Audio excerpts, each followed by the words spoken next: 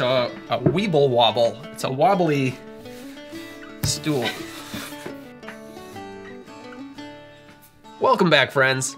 It's Anders. Today, I am making a Tipperary cocktail. They're quite good. This is an Irish whiskey-based cocktail, which you don't see a whole lot of, but it's perfect for St. Patrick's Day, which is coming up. I intended to do this last year, this time of year, but instead I decided to do my own original cocktail, the Lucky Stone. Check it out. But today we're doing the Tipperary, classic drink, a joy. So if you're new to the channel, hit that subscribe button for more sips, tips, and recipes, and let's go make the Tipperary cocktail. To the bar.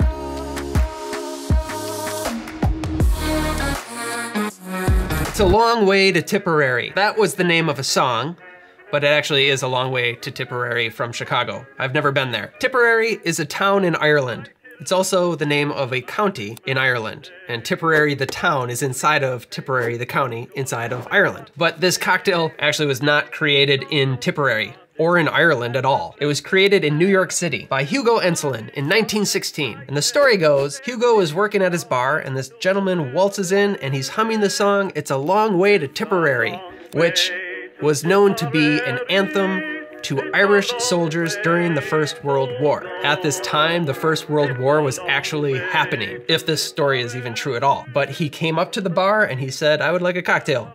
So Hugo made up on the spot the Tipperary cocktail, which was Irish whiskey based because he recognized the song, sweet vermouth, and green chartreuse. Now for those of you who know, this is a similar drink to the Bijou cocktail, a drink I haven't done on this channel, not yet, but he made this drink for him and it was a hit. Hugo Enslin then put it in his book, Recipes for Mixed Drinks. It was found in other books too. Harry Macalone's book, Harry Craddock's book, they all write about the Tipperary cocktail. Now, over the years, the build of this cocktail has changed. It's no longer an equal parts drink because Irish whiskey is a very smooth, soft whiskey. So we bump up the Irish whiskey, bring down the chartreuse. Also, the original drink did not have bitters. I'm gonna be putting bitters in here, and yes, I'm putting in Angostura bitters. Some people put in orange bitters. It's been brought to my attention that I use Angostura bitters in a lot of my drinks, but I'm not the only one to add Angostura bitters to this cocktail. Now the booze. For this cocktail, we're gonna need Irish whiskey, sweet vermouth, green chartreuse, and Angostura bitters. In terms of the Irish whiskey, I'm using Redbreast 12 year because I like it. And I'm gonna be doing a full 2 ounces in this drink, so pick one that you enjoy and it's gonna be a great drink. In terms of the sweet vermouth, I'm going with a lighter sweet vermouth. If you want, you can use a heavier sweet vermouth, nothing wrong with that, but you may find that you need to taper it back a little bit. Same goes with chartreuse. In fact, even more so. Chartreuse can be a monster in a drink. I'm using just a very small amount. Green chartreuse, because that was what the original recipe called for. I'm doing a little lemon zest on top. So if you have a lemon handy, go get it right now. As always, you can find these bottles in my collection at Curiata. Check them out. Let's build. All spirits, so we're gonna stir this cocktail. We're gonna start with the Irish whiskey. 2 ounces of Irish whiskey. I don't think I mentioned that this cocktail is served up.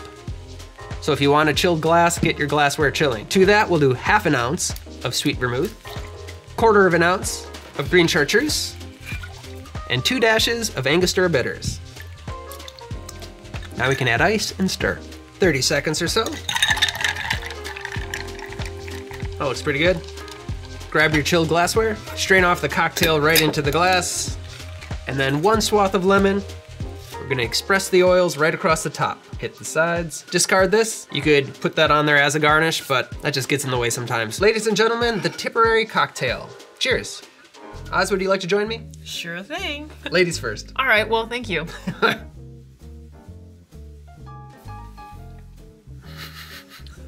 Anders is laughing at me. Do you like it? Yeah, I like it. Okay. Okay, you know what? Sometimes you taste something and you have to take a minute to process what it is you're experiencing. So it's kind of herbal, a little, and it's almost, in my opinion, it's sweet, but also a little savory. I really like it. The chartreuse comes in at the end and it isn't right up in your face. The whiskey's there, but it's not a spicy whiskey like you'd get with rye. It really isn't overpowering at all. I think it's really nice and balanced. It's really tasty, actually. It's kind of like a complicated Manhattan. It is, but it's hard to put my finger on. Bitters and chartreuse together they make kind of this medicinal compound. Medicinal. So this is like a medicinal Manhattan. Yes, that's it. Now, people can try this in the original ratios, right? If they wanted to. You sure could. If you are a big Chartreuse fan, then I would recommend trying the equal parts. Like and subscribe. We'll see you next time. Get out of here. Bye-bye. Get out of here. What else? What else?